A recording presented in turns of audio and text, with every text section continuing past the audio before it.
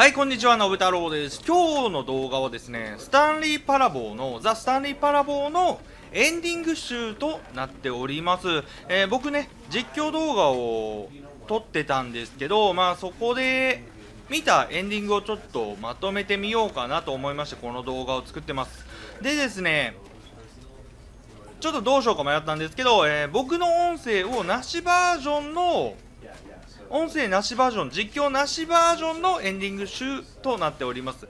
なので、実況音声が欲しい場合は、概要欄に再生リスト載せてますので、そこから実況動画を見てもらえればなと思います。今回のエンディング集は実況動画なしになります。多分ね、僕がやってないエンディングもあると思うんですけど、とりあえず僕がやったやつだけエンディング集まとめてみたので、よかったら見てください。では、スタートで。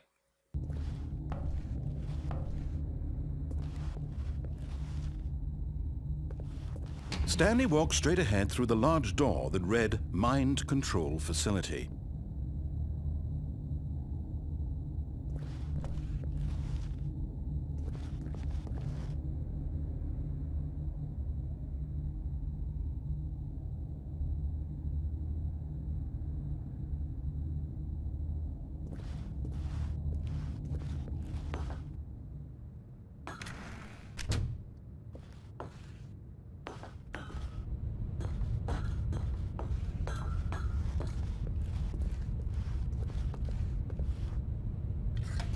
The lights rose on an enormous room packed with television screens. What horrible secret did this place hold? Stanley thought to himself. Did he have the strength to find out?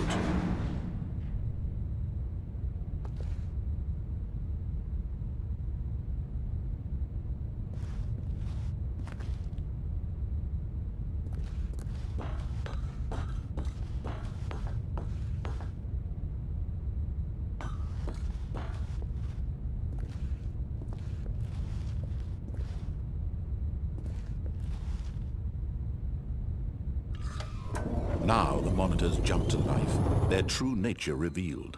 Each bore the number of an employee in the building, Stanley's co-workers.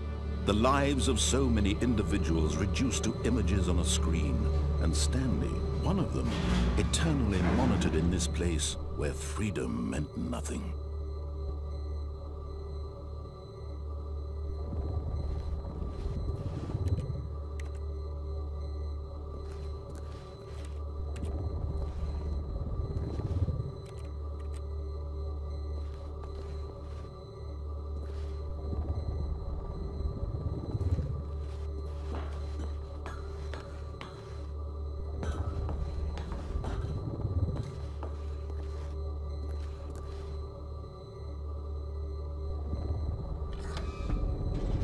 This mind control facility, it was too horrible to believe. It couldn't be true.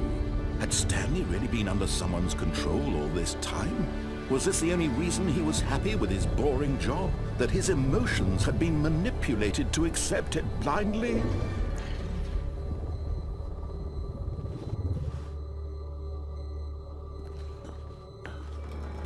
No.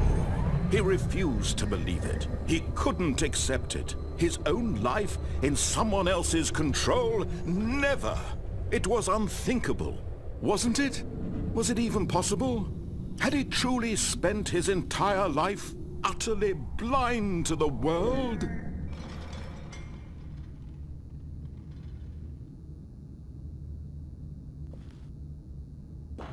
But here was the proof, the heart of the operation.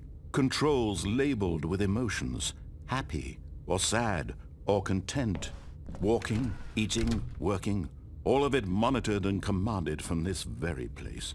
And as the cold reality of his past began to sink in, Stanley decided that this machinery would never again exert its terrible power over another human life, for he would dismantle the controls once and for all.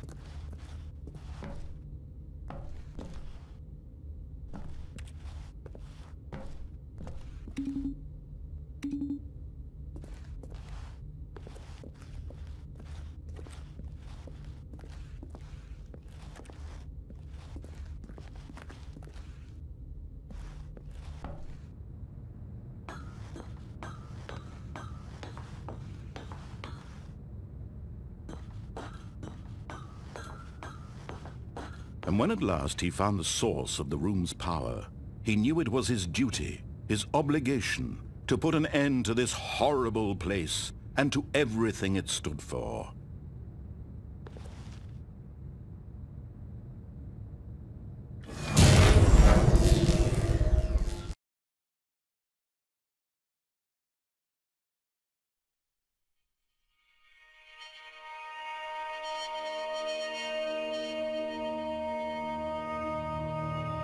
Blackness and a rising chill of uncertainty. Was it over?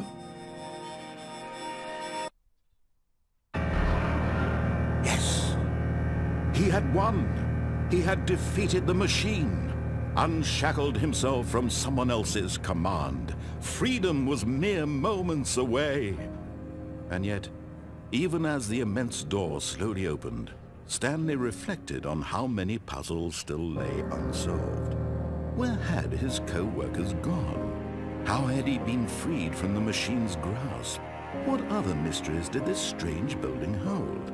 But as sunlight streamed into the chamber, he realized none of this mattered to him, for it was not knowledge or even power that he had been seeking, but happiness. Perhaps his goal had not been to understand, but to let go. No longer would anyone tell him where to go, what to do, or how to feel. Whatever life he lives, it will be his. And that was all he needed to know. It was perhaps the only thing worth knowing. Stanley stepped through the open door.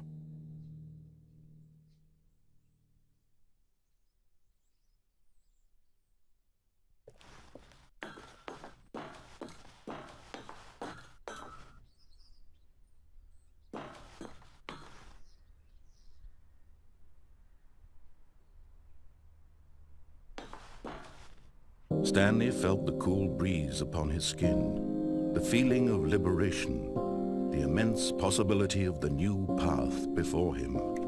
This was exactly the way, right now, that things were meant to happen. And Stanley was happy.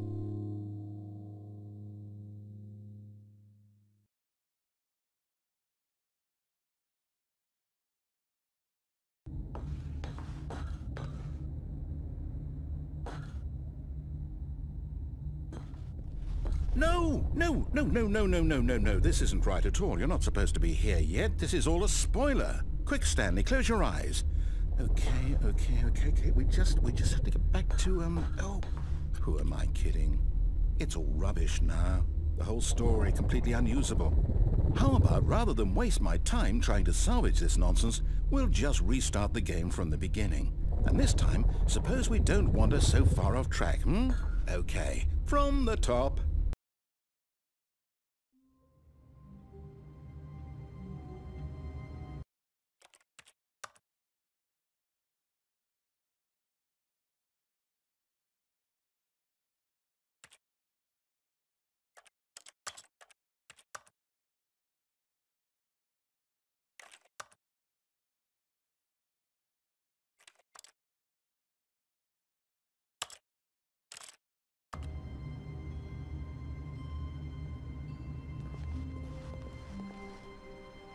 All of his co-workers were gone.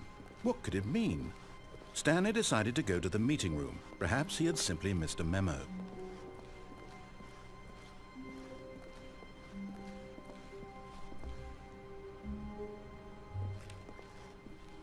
When Stanley... Wait, what? No, I restarted. I swear I definitely restarted the game over, completely fresh. Everything should be... Oh, did something change? Stanley, did you change anything when we were back in that room with all the monitors? Did you move the story somewhere or... Hold on. Why am I asking you? I'm the one who wrote the story. It was right here just a minute ago. I know for sure that it's here somewhere. Okay then. It's an adventure. Come, Stanley. Let's find the story.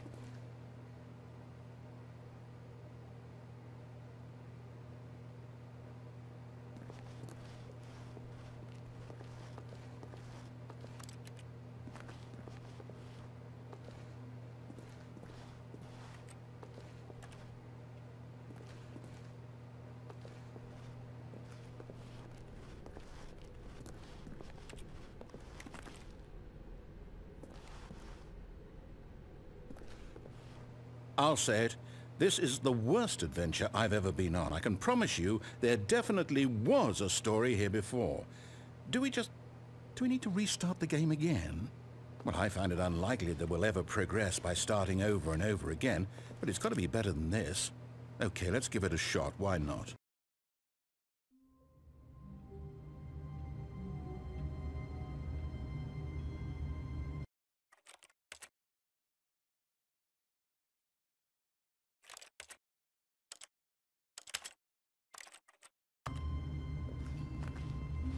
All of his co-workers were gone. What could it mean? Stanley decided to go to the meeting room. Perhaps he had simply missed a memo.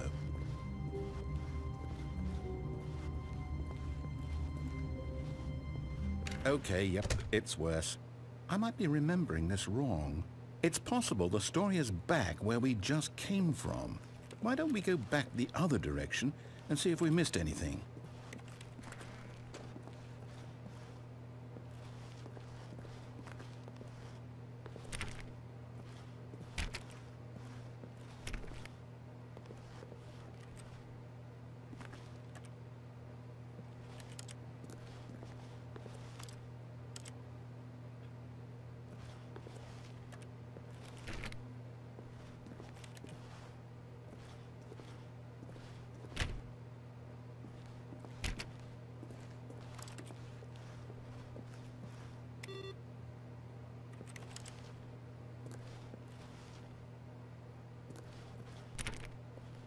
Aha! I knew we'd miss something. The story. Here it comes.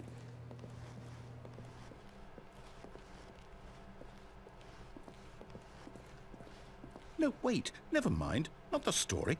Okay, let's head back the other way and retrace our steps.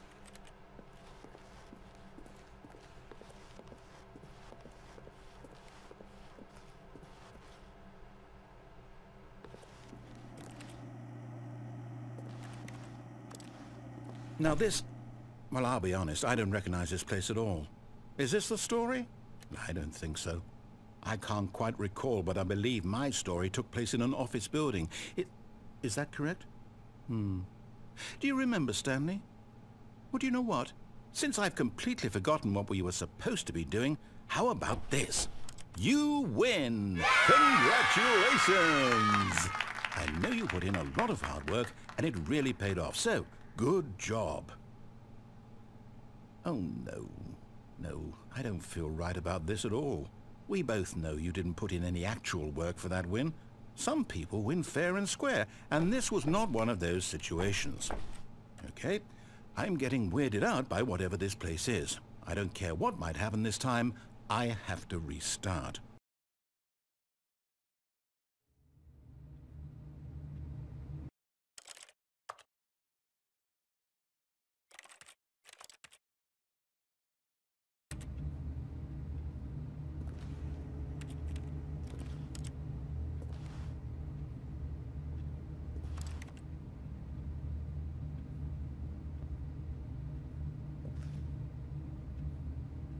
All right, I've got a solution. This time, to make sure we don't get lost, I've employed the help of the Stanley Parable Adventure Line. Just follow the line. How simple is that?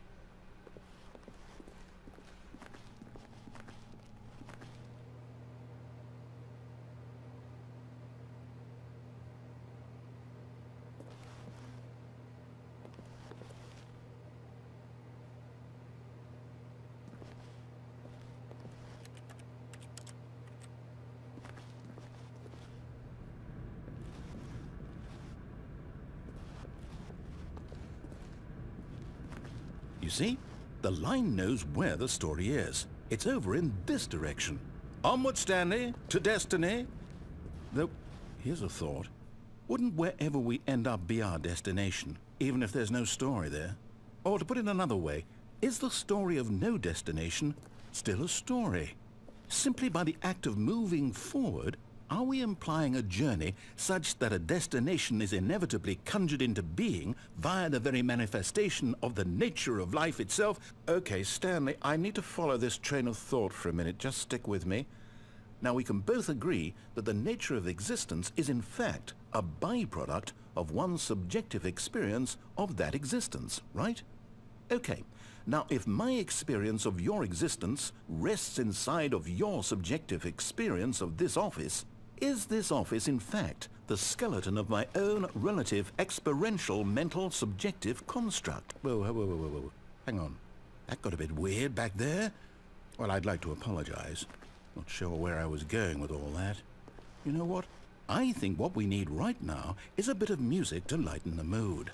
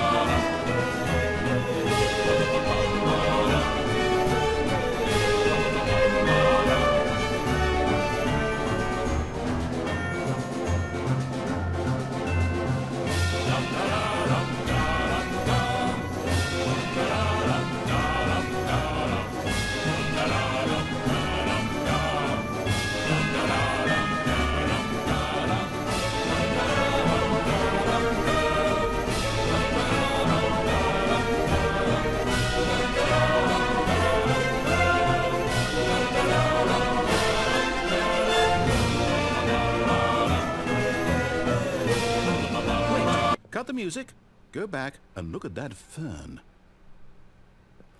Stanley, this fern will be very important later in the story.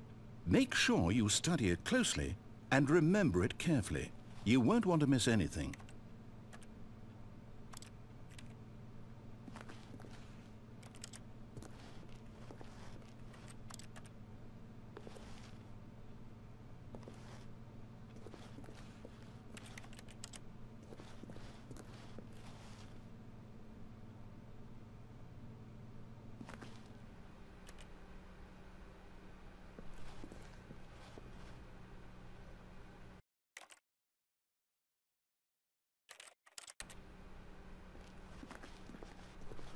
Wait, what? We're back at the office? No.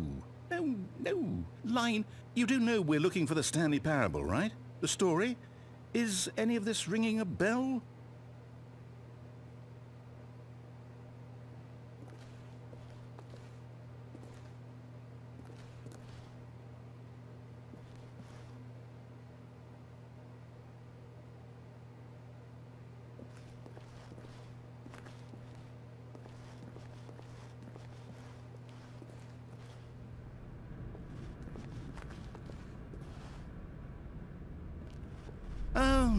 Oh, no, not again. Line, how could you have done this to us? And after we trusted you, after everything we've been through, you... Oh, I can't take this anymore. To hell with it. Restart.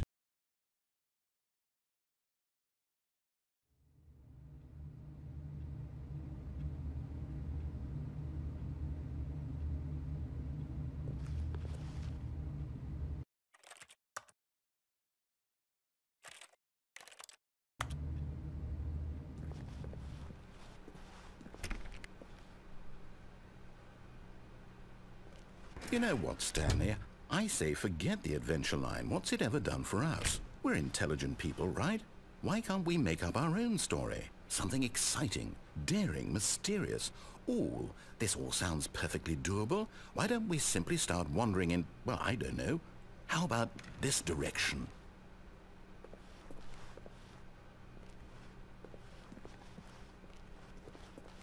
Now, yes, this is exciting. Just me and Stanley forging a new path, a new story. Well, it could be anything. What do you want our story to be? Go wild. Use your imagination. Whatever it might be, Stanley, I'm ready for it.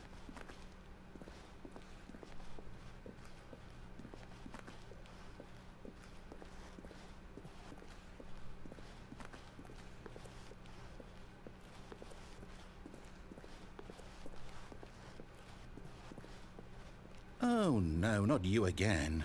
Stanley, I'd also like to veto the line from having any role in our awesome new story. No lines or monitor rooms. Just don't acknowledge it, and we should be fine.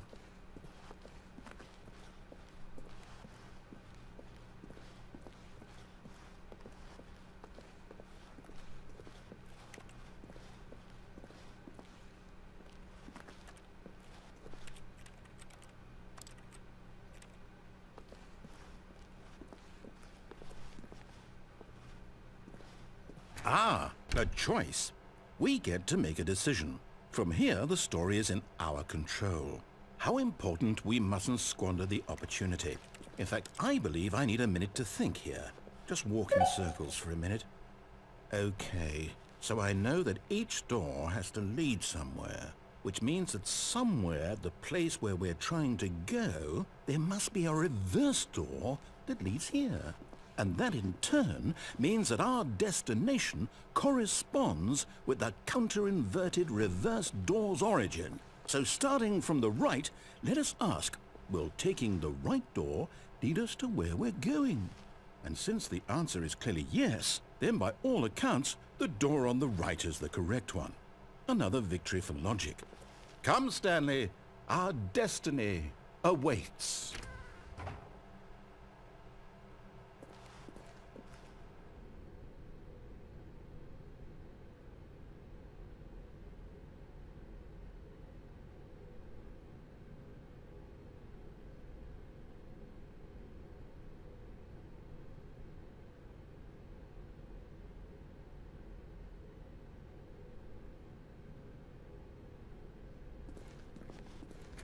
Hold up, what's this?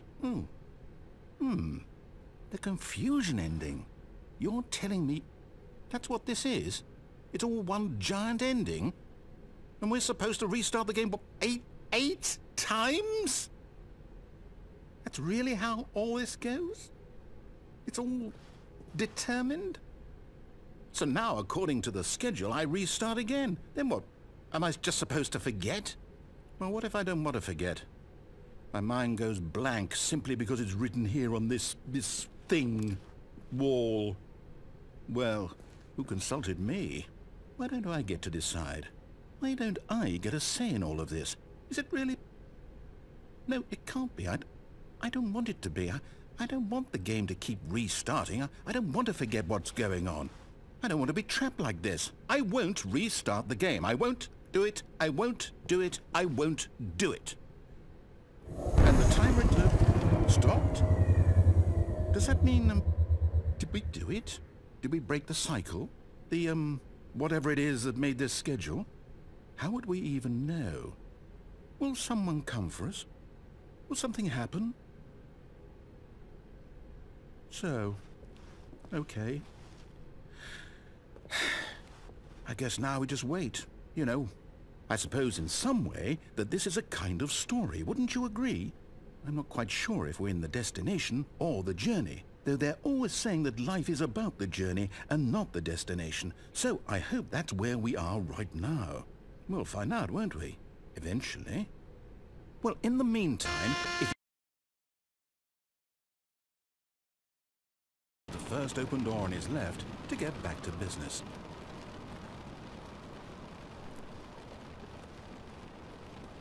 Stanley was so bad at following directions, it's incredible he wasn't fired years ago.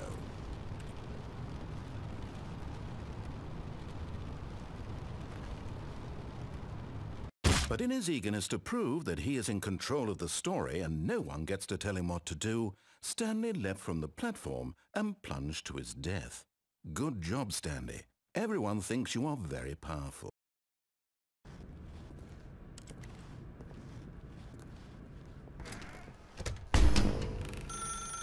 That's her, Stanley. You need to be the one to do this, to reach out to her. If you can truly place your faith in another, then pick up the phone.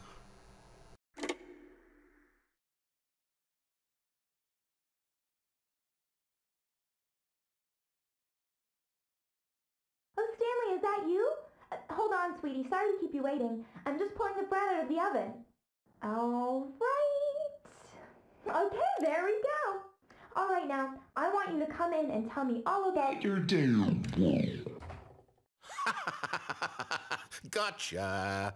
Oh, come on. Did you actually think you had a loving wife who'd want to commit their life to you? I'm trying to make a point here, Stanley. I'm trying to get you to see something. Come inside. Let me show you what's really going on here.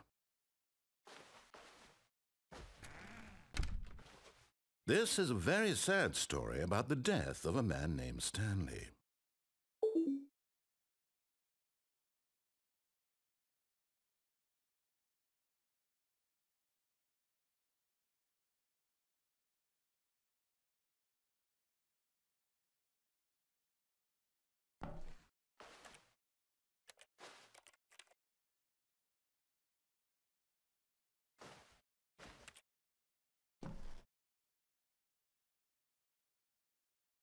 Stanley is quite a boring fellow. He has a job that demands nothing of him, and every button that he pushes is a reminder of the inconsequential nature of his existence. Look at him there, pushing buttons, doing exactly what he's told to do. Now he's pushing a button. Now he's eating lunch.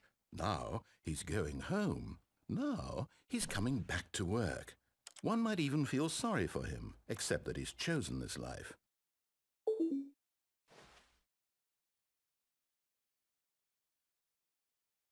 But in his mind, he can go on fantastic adventures. From behind his desk, Stanley dreamed of wild expeditions into the unknown, fantastic discoveries of new lands. It was wonderful. And each day that he returned to work was a reminder that none of it would ever happen to him. And so he began to fantasize about his own job. First, he imagined that one day while at work, he stepped up from his desk to realize that all of his co-workers, his boss, everyone in the building had suddenly vanished off the face of the earth. The thought excited him terribly.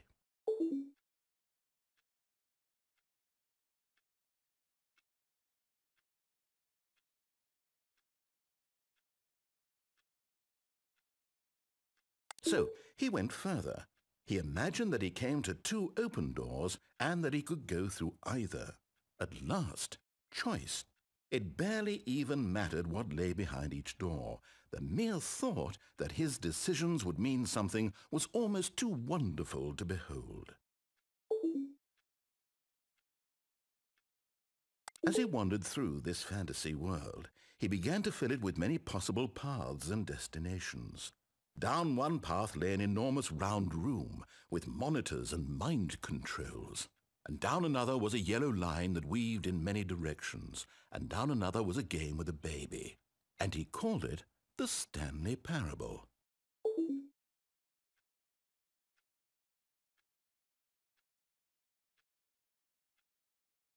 It was such a wonderful fantasy, and so in his head he relived it again, and then again, and again, over and over, wishing beyond hope that it would never end, that he might always feel this free. Surely there's an answer down some new path, mustn't there be? Perhaps if he played just one more time. But there is no answer. How could there possibly be? In reality, all he's doing is pushing the same buttons he always has. Nothing has changed. The longer he spends here, the more invested he gets, the more he forgets which life is the real one.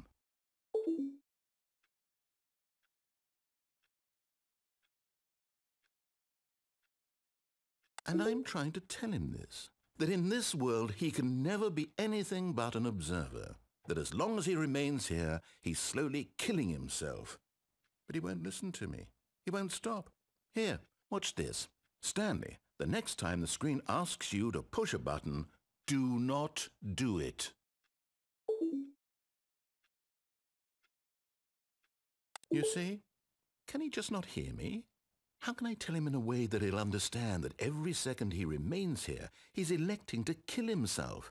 How can I get him to see what I see? How can I make him look at himself? I suppose I can't, not in the way I want him to. But I don't make the rules. I simply play to my intended purpose, the same as Stanley. We're not so different, I suppose. I'll try once more to convey all this to him. I'm compelled to. I must. Perhaps, well, maybe this time he'll see. Maybe this time. And I tried again, and Stanley pushed a button. And I tried again, and Stanley pushed a button. And I tried.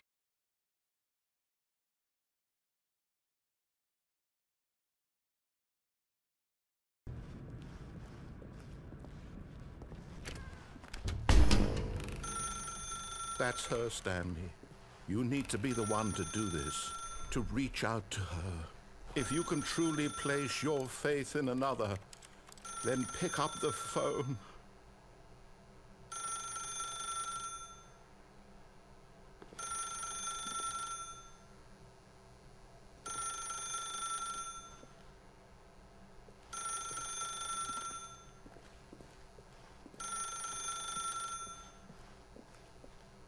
As Stanley picked up the phone, a white light engulfed him, filling him not just with radiance, but with hope.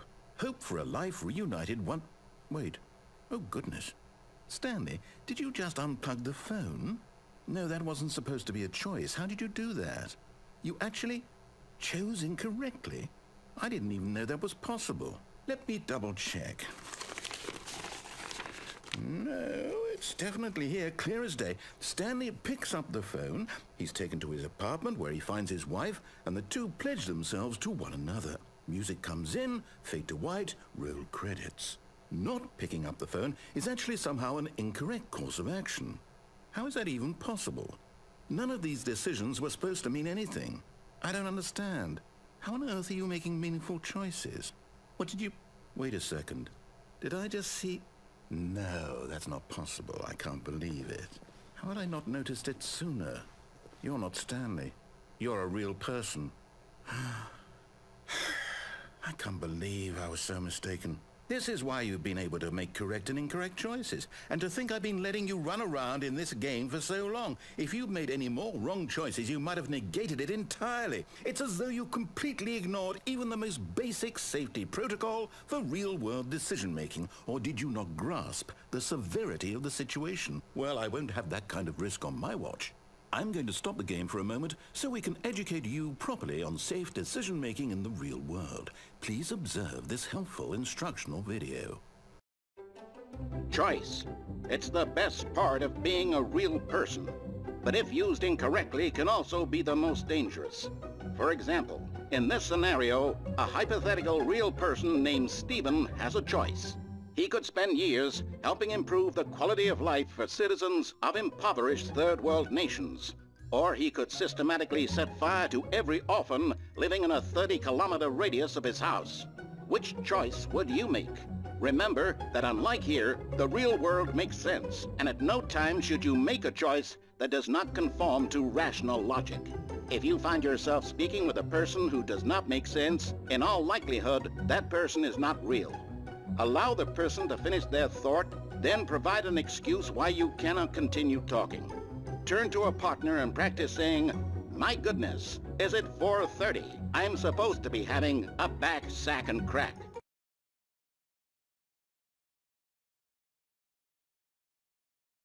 Excellent.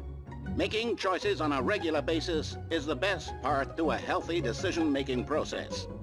Most medical professionals recommend making at least 8 choices per day. Do you make more than 8? Less? And finally, if you begin to wonder if your choices are actually meaningful and whether you'll ever make a significant contribution to the world, just remember that in the vast infiniteness of space, your thoughts and problems are materially insignificant, and the feeling should subside. At this time, your instructor will guide you in an exercise to test and reinforce the material covered in this video. Ah, welcome back. You may have noticed that this room has begun to deteriorate as a result of narrative contradiction. But not to worry. Now that you're properly informed on good decision-making, we're going to revisit a choice you made just a few minutes ago and see what the correct thing to do would have been. This way, please.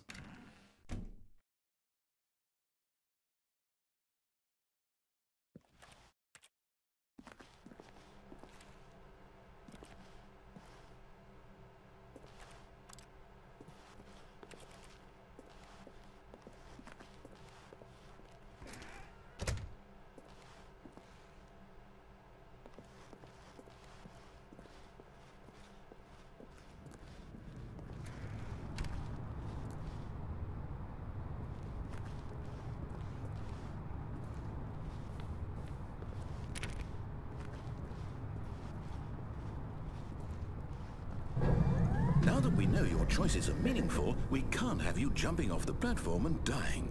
Imagine the main character dying senselessly halfway through the story. That story would make no sense at all. We just need to get you home as soon as possible before the narrative contradiction gets any worse. Unfortunately, it seems this place is not well equipped to deal with reality.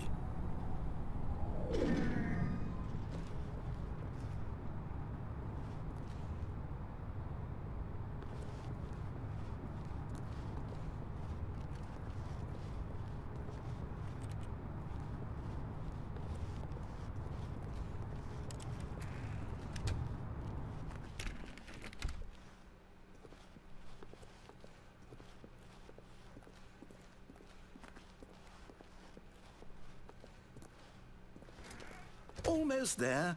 You'll take the door on the left, back to the correct ending, the story will have resolution once again, and you'll be home free in the real world.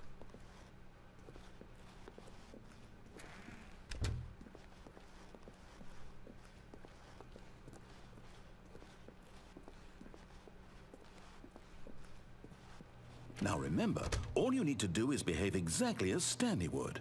That means choosing responsibly and always putting the story first. I'm quite sure you'll be up to the task. Just follow my lead and you'll be fine. All right.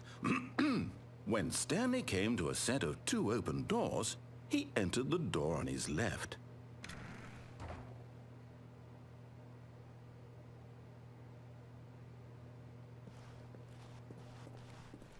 No! Why did you do that? Quickly, hurry back in the other direction. Perhaps we're not too late.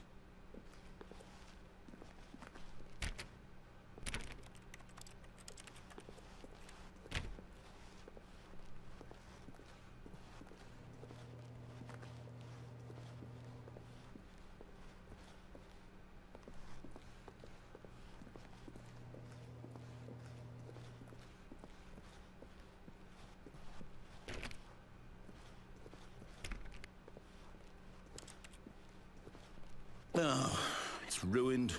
I can't believe, after everything we talked about, that my story, you've destroyed my work. Why? For what? What did you get out of that? What did you think was so special about seeing the game undone, left here like so much garbage? It's worthless now. And what am I supposed to do? Even if there were a way to continue, would it be worth it? To know that my story is now incorrect? How can I go back to that? I can't erase that knowledge. I'll have to live with it forever. Reliving its impossibility forever. I couldn't live that way. Is it better to shut the game down entirely? To willingly destroy all of my work? I don't know. What's the answer? What do I do? What do I do? What do I... No, I have to. I have to shut the game down. I have to. I have to.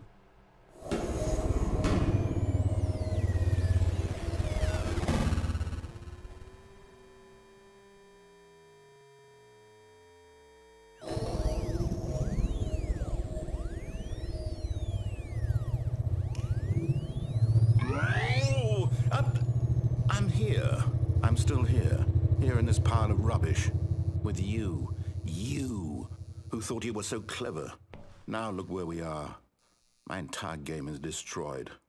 It was the only thing in the world that was mine, and you've run it into the ground. What, did you think that would be funny? You just had to see? Didn't I impress upon you how important it was to be like Stanley? He actually knows how to do what I tell him to. He understands that if I say to do something, there's a damn good reason for it. That thought hadn't even occurred to you, had it? That there's a world outside of you? You're a child. Oh, my story. If you'd just gone through the door on the left, you would have seen it. There was a whole underground facility. You would have destroyed it and been victorious. It would have been so perfect. I worked so hard on it. I tried so hard. Behave exactly as Stanley would. That means choosing responsibly and always putting the story first. I'm quite sure you'll be up to the task. Just follow my lead and you'll be fine. All right. When Stanley came to a set of 2 open doors, he entered the door on his left. No! Why did you do that? Quickly, hurry. Behave exactly as Stanley would.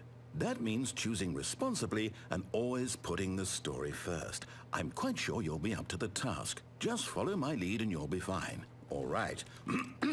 When Stanley came to a set of 2 open doors, he entered the door on his left.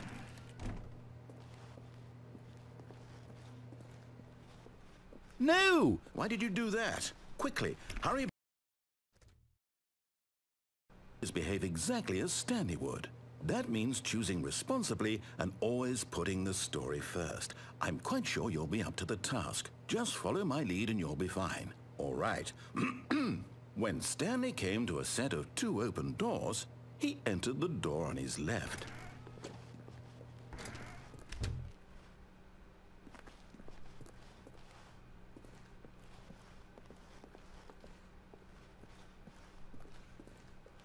Yet there was not a single person here either. Feeling a wave of disbelief, Stanley decided to go up to his boss's office, hoping he might find an answer there.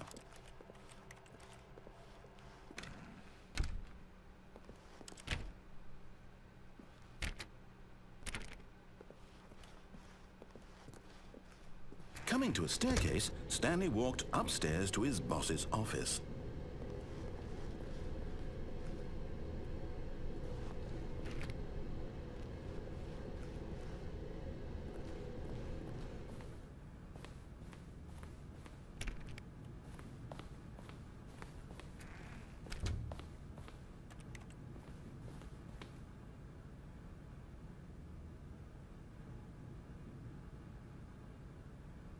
Stepping inside his manager's office, Stanley was once again stunned to discover not an indication of any human life.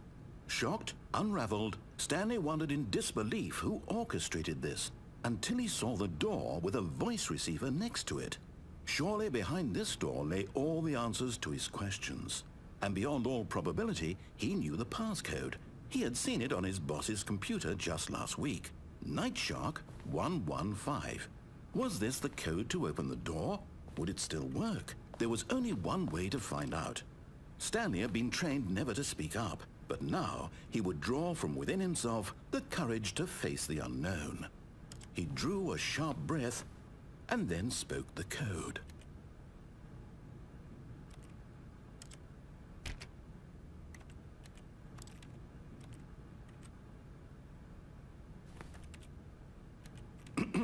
Stanley spoke the code. Nightshark 115.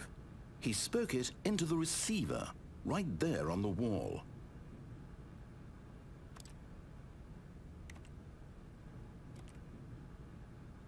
I'm sorry, is there a problem?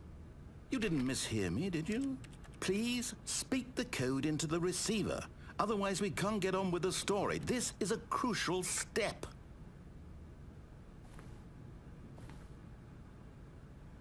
Okay, fine, you're not gonna do it, but you know what? It's pretty humiliating to bring you this far, only for you to suddenly decide you have better things to do. I asked you for this one single thing, for your respect. The kind of respect Stanley shows for his choices. He knows what it means to take a story seriously.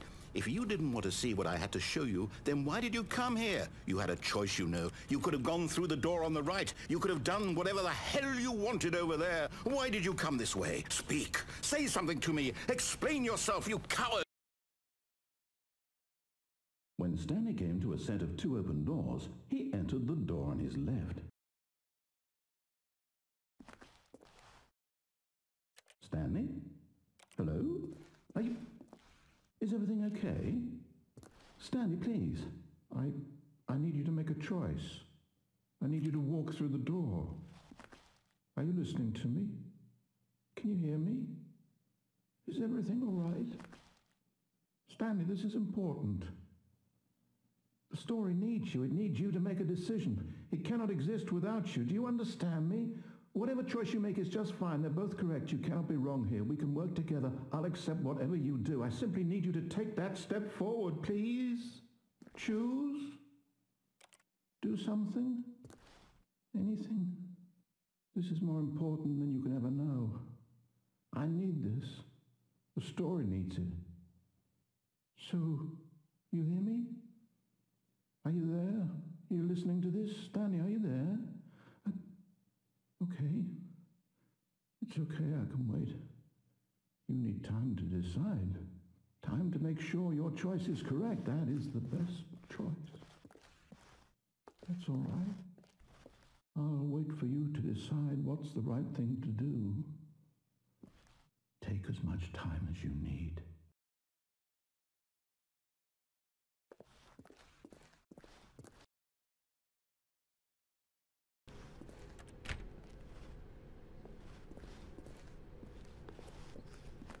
Oh, thank God you are willing to listen to me.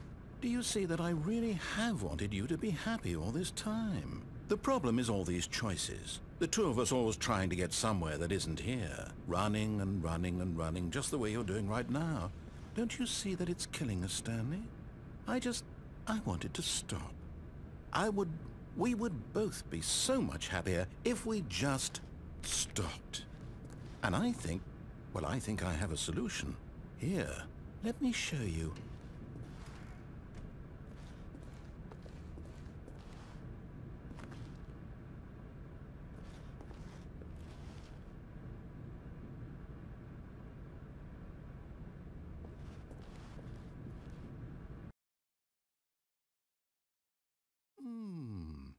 What do we want? What are we looking for?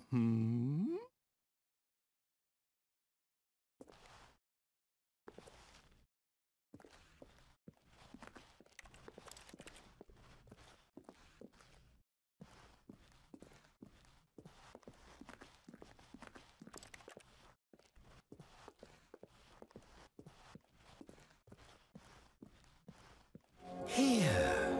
Yes. Oh, it's beautiful, isn't it? If we just stay right here, right in this moment with this place, Stanley, I think I feel happy. I actually feel happy.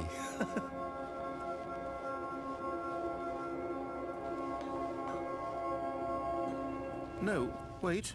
Where are you going?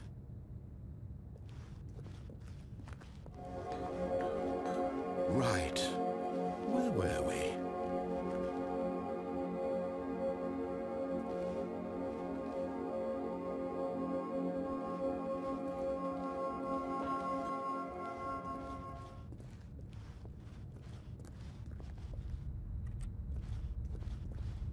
Oh no! Stay away from those stairs. If you hurt yourself, if you die, the game will reset. We'll lose all of this.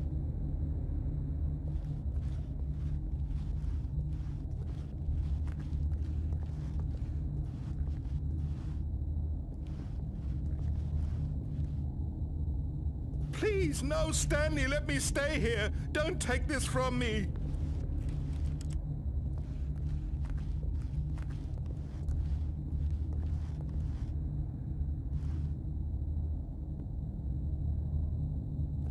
No!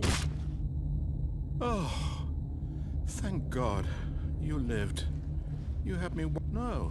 No, no, what are you doing, Stanley? Please, I'm asking you not to take this away from me. I can't go back to what I was before. If you die, we'll both go back. Why are you doing this?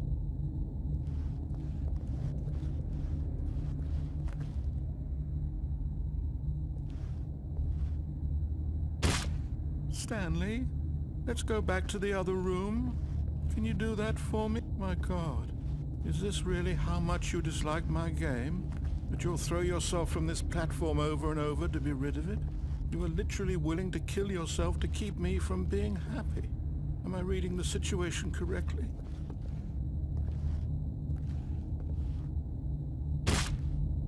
Or maybe you're just getting a kick out of it. I don't know anymore. I just wanted us to get along. But I guess that was too much to ask. It looks like you wanted to make a choice after all. Well, this one is yours. Is it over? It's going to restart, isn't it? I'm going back.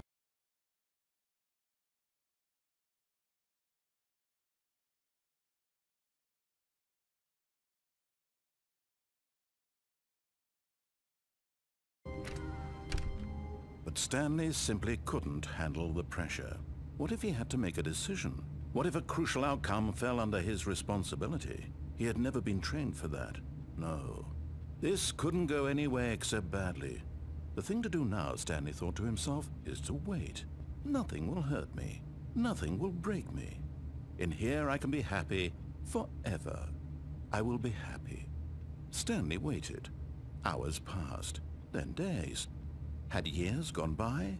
He no longer had the ability to tell. But the one thing he knew for sure, beyond any doubt, was that if he waited long enough, the answers would come. Eventually, someday, they would arrive. Soon, very soon now, this will end. He will be spoken to. He will be told what to do. Now it's just a little bit closer. Now it's even closer. Here it comes. Look, Stanley, I think perhaps we've gotten off on the wrong foot here. I'm not your enemy, really, I'm not. I realize that investing your trust in someone else can be difficult, but the fact is that the story has been about nothing but you all this time. What? Really?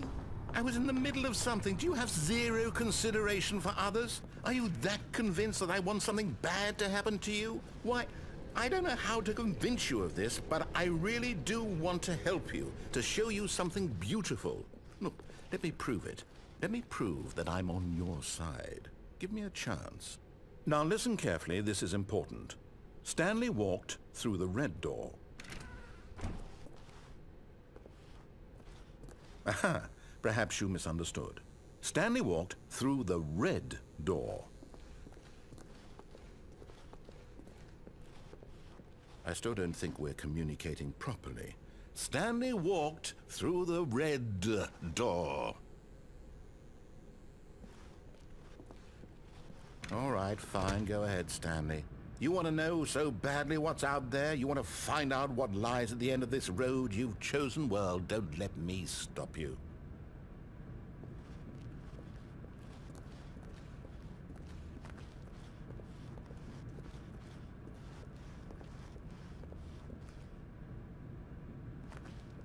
You see? There's nothing here. I haven't even finished building this section of the map, because you were never supposed to be here in the first place. Broken rooms, exposed developer textures. Is this what you had wanted? Was it worth ruining the entire story I had written out specifically for you? Do you not think I put a lot of time into that? Because I did. And in the end, it was all for nothing, because this is what you wanted to see. Help me here, Stanley. Help elucidate these strange and unknowable desires of yours. What would have made this game better? What did you want to see? Vehicles? Skill trees? Work with me. You've given me absolutely nothing so far. Tell you what, let me take a stab in the dark at a new design and you can give me some feedback. There we go. A third option. This already feels leaps ahead of where we were before. Go ahead, Stanley. Take it for a spin.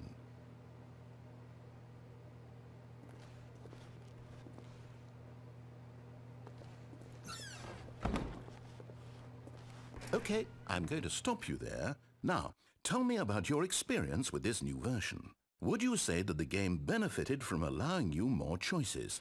Feel free to be honest. I'm looking for some real critical feedback here.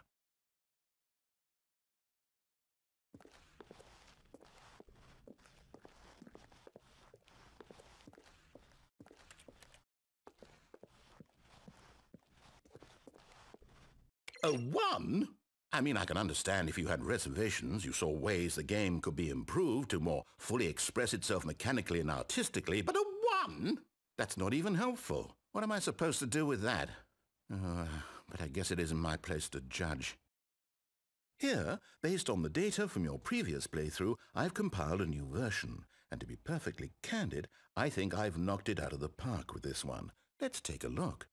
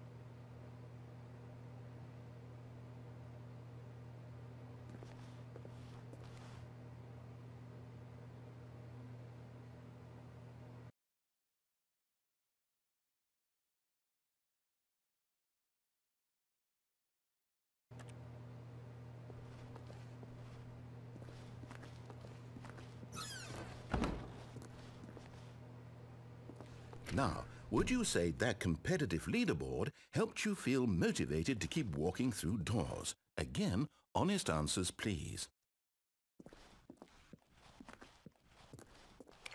Hey, I nearly forgot. I've got a prototype of a new game I've been working on, and now would be a lovely opportunity to give it some playtesting. You wouldn't mind taking a look at it, would you? Perfect. Let me boot it up. In this game, the baby crawls left towards danger. You click the button to move him back to the right, and if he reaches the fire, you fail. It's a very meaningful game, all about the desperation and tedium of endlessly confronting the demands of family life. I think the art world will really take notice. But of course, the message of the game only becomes clear once you've been playing it for about 4 hours. So why don't you give it 4 hours of play to make sure it's effective? Be sure to keep notes on your experience.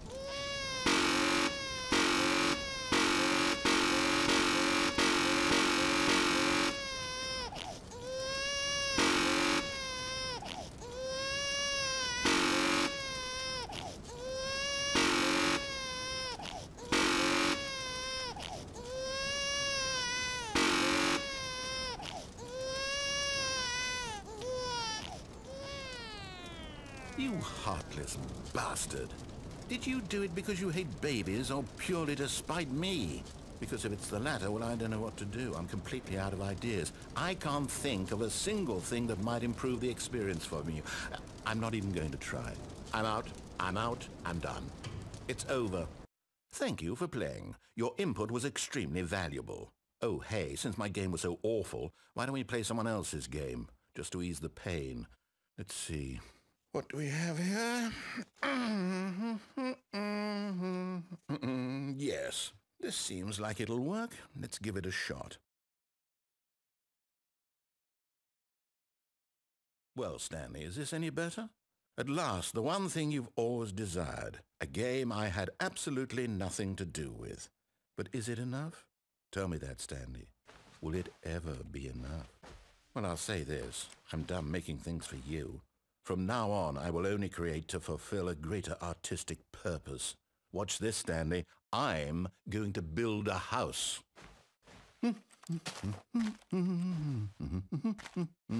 This will go here.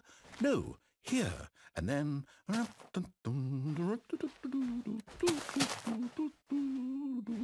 Let's see, what does it need? Yes, of course. And just to finish it all off, yes. It's complete. I made this, Stanley. Look at it.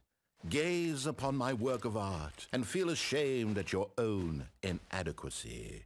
Ah, but you've only seen it from the outside. You've only gotten half the experience. Please, step inside and make yourself comfortable.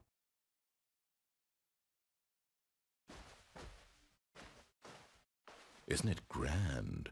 Isn't it perfect? It could only be better if... Wait. That's it. We must rebuild it out of diamond. Diamond everything. Yes. Come along, Stanley. We have to go mining.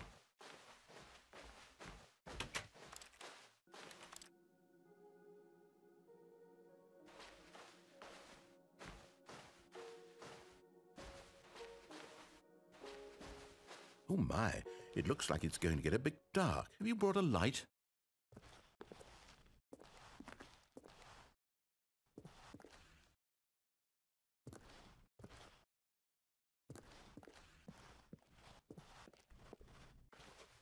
Oh, no. This is far more open-ended than I had in mind. I'm looking for something more narrow and linear. Something that makes you feel utterly irrelevant. This won't do at all. 1 out of 5. Even the diamonds couldn't save this one. Okay, new game.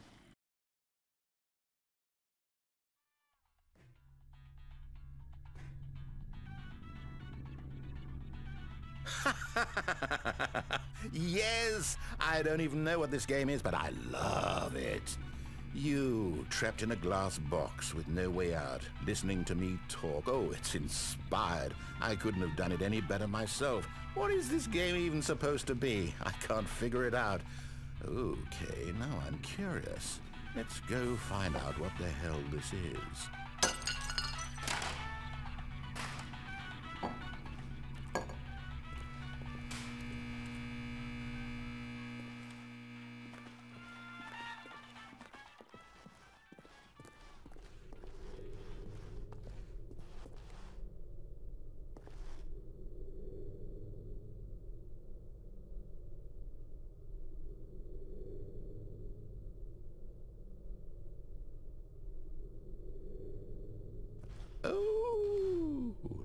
It's a puzzle.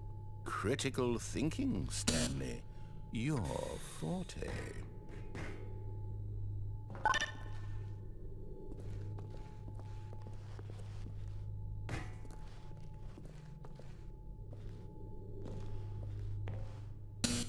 Genius.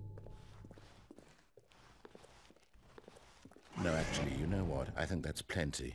I really don't care much to see you stumble through any more of these games, and I highly doubt you're any wiser for the experience, which is why, rather than continue to waste my time...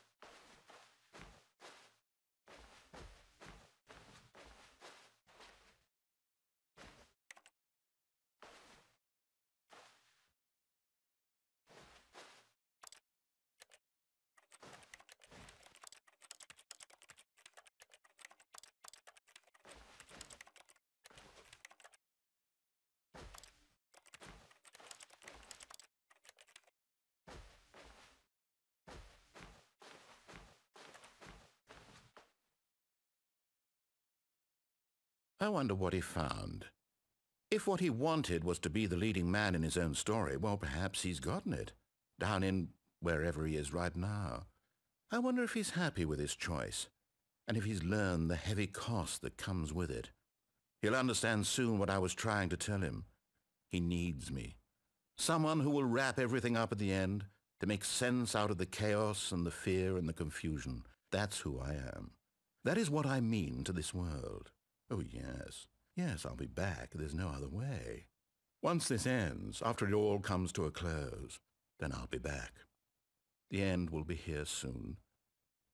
Very soon. I can wait.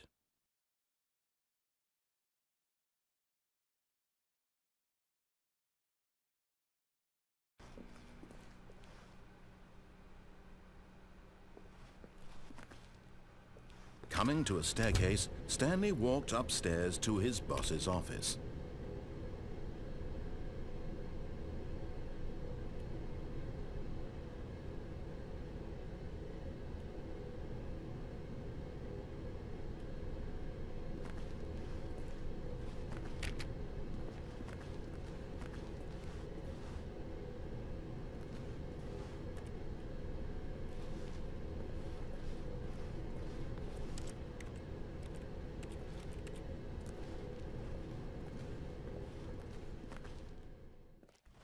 But Stanley just couldn't do it.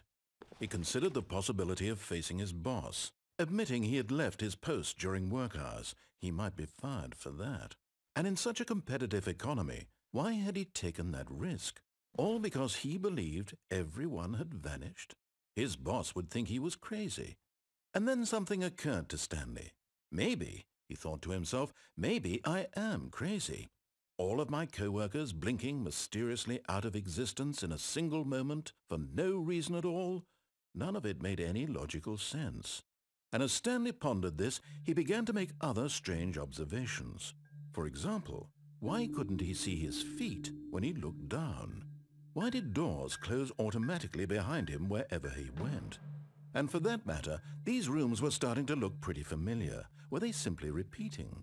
No, Stanley said to himself, this is all too strange. This can't be real.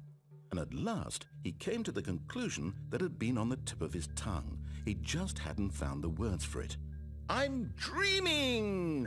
he yelled. "This is all a dream." Oh, what a relief Stanley felt to have finally found an answer, an explanation. His co-workers weren't actually gone. He wasn't going to lose his job. He wasn't crazy after all. And he thought to himself, I suppose I'll wake up soon. I'll have to go back to my boring real-life job pushing buttons. I may as well enjoy this while I'm still lucid. So he imagined himself flying and began to gently float above the ground.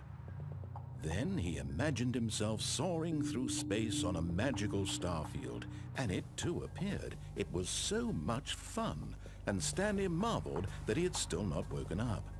How was he remaining so lucid? And then perhaps the strangest question of them all entered Stanley's head. One he was amazed he hadn't asked himself sooner. Why is there a voice in my head dictating everything that I'm doing and thinking?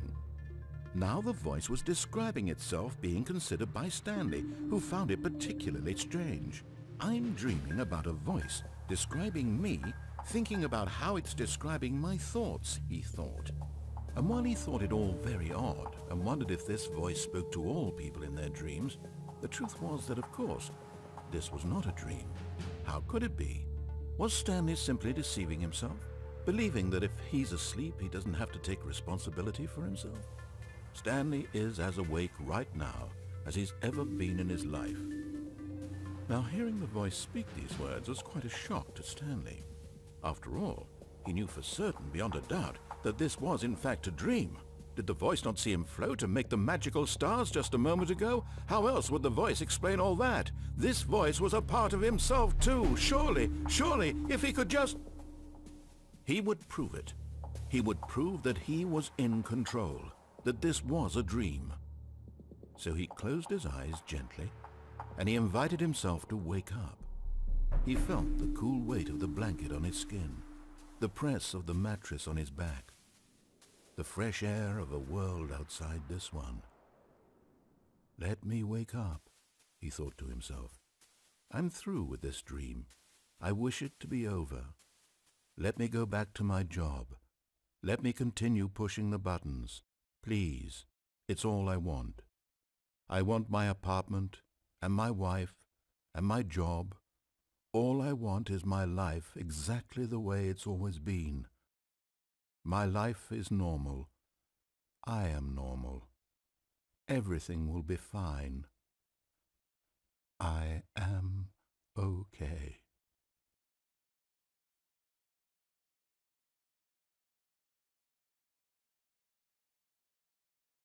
Stanley began screaming. Please, someone, wake me up. My name is Stanley. I have a boss. I have an office. I am real. Please, just someone tell me I am real. I must be real. I must be. Can anyone hear my voice? Who am I? Who am I? And everything went black.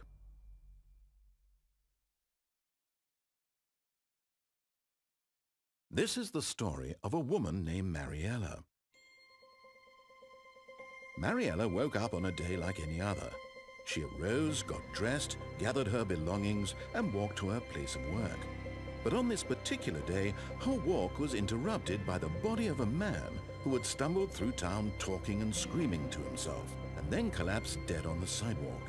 And although she would soon turn to go call for an ambulance, for just a few brief moments she considered the strange man.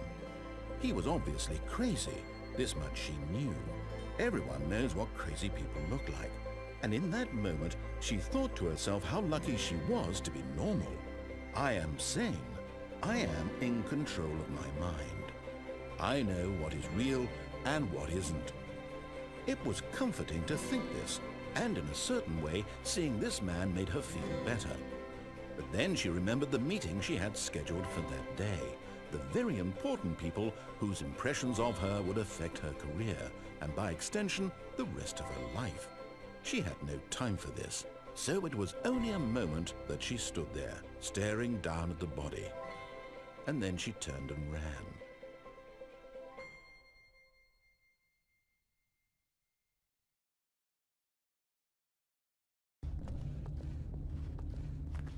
Stanley walked straight ahead through the large door that read Mind Control Facility.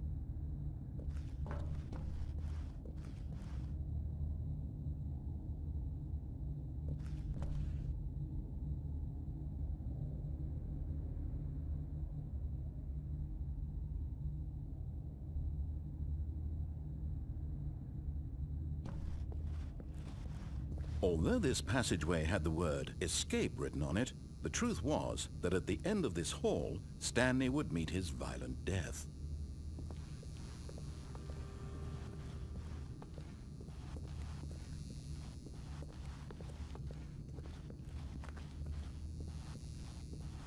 The door behind him was not shut. Stanley still had every opportunity to turn around and get back on track.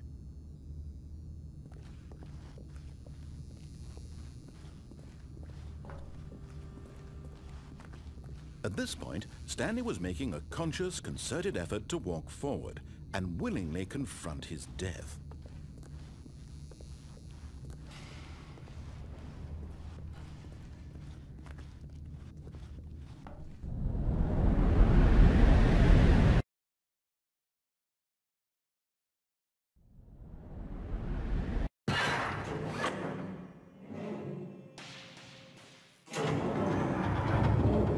As the machine whirred into motion and Stanley was inched closer and closer to his demise, he reflected that his life had been of no consequence whatsoever. Stanley can't see the bigger picture. He doesn't know the real story, trapped forever in his narrow vision of what this world is. Perhaps his death was of no great loss, like plucking the eyeballs from a blind man. So he resigned and willingly accepted this violent end to his brief and shallow life. Farewell, Stanley.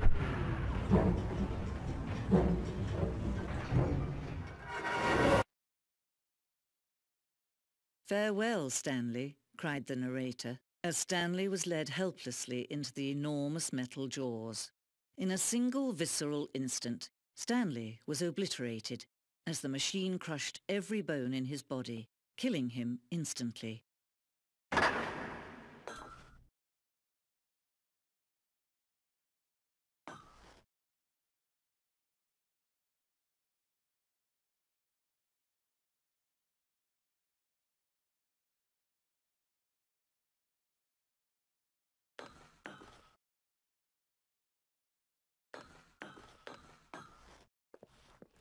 And yet it would be just a few minutes before Stanley would restart the game, back in his office, as alive as ever.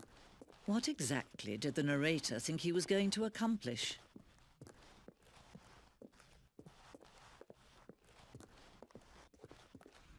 When every path you can walk has been created for you long in advance, death becomes meaningless, making life the same.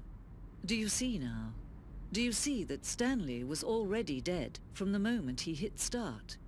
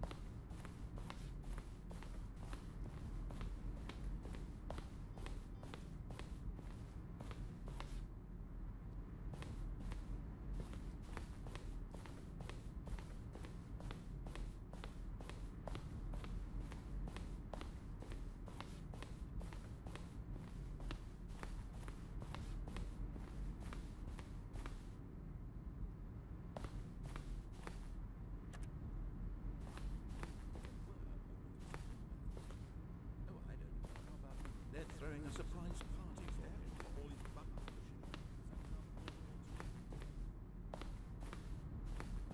When Stanley came to the lift, he traveled upward to the power source at the top of the facility to end this injustice forever. He pushed them on the sex.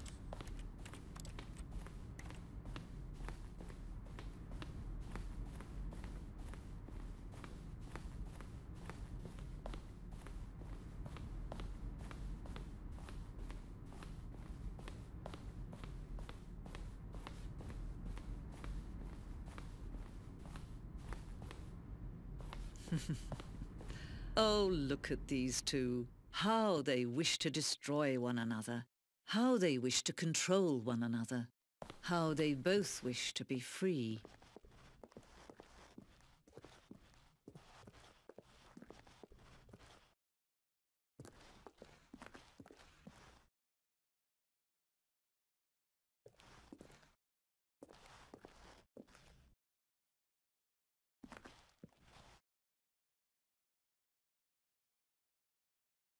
Can you see? Can you see how much they need one another? No, perhaps not. Sometimes these things cannot be seen. But listen to me. You can still save these two. You can stop the program before they both fail. Push escape and press quit. There's no other way to beat this game. As long as you move forward, you'll be walking someone else's path. Stop now and it'll be your only true choice. Whatever you do, choose it. Don't let time choose for you. Don't let time...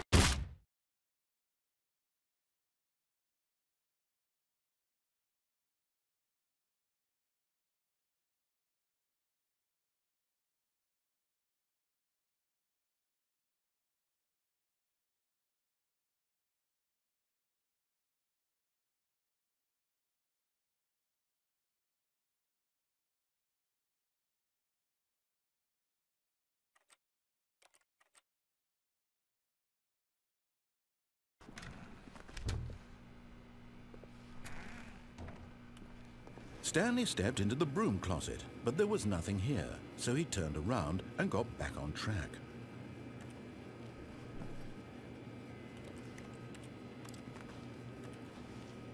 There was nothing here. No choice to make, no path to follow, just an empty broom closet. No reason to still be here.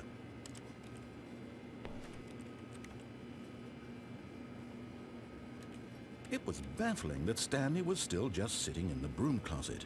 He wasn't even doing anything. At least if there was something to interact with, he'd be justified in some way. As it is, he's literally just standing there doing sweet FA.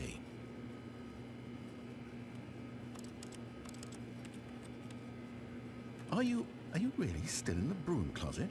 Standing around doing nothing? Why? Please offer me some explanation here. I'm genuinely confused.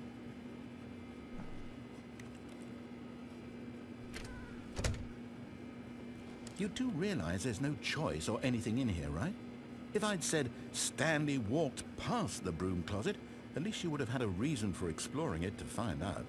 But it didn't even occur to me because literally this closet is of absolutely no significance to the story whatsoever. I never would have thought to mention it.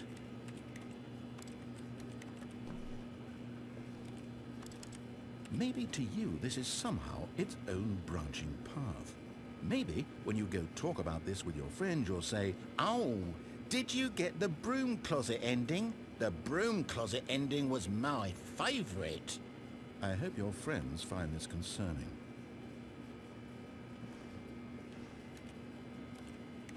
Stanley was fat and ugly and really stupid. He probably only got the job because of a family connection. That's how stupid he is. That or with drug money. Also, Stanley is addicted to drugs and hookers. Well, I've come to a very definite conclusion about what's going on right now. You're dead. You got to this broom closet, explored it a bit, and were just about to leave because there's nothing here when a physical malady of some sort shut down your central nervous system and you collapsed on the keyboard. Well, in a situation like this, The responsible thing is to alert someone nearby so as to ensure that your body is taken care of before it begins to decompose. Hello? Anyone who happens to be nearby? The person at this computer is dead.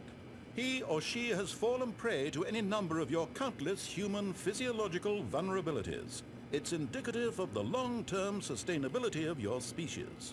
Please remove their corpse from the area and instruct another human to take their place at the computer, making sure they understand basic first-person video game mechanics and filling them in on the history of narrative tropes in video gaming, so that the irony and insightful commentary of this game is not lost on them. All right, when you've done that, just step out into the hallway.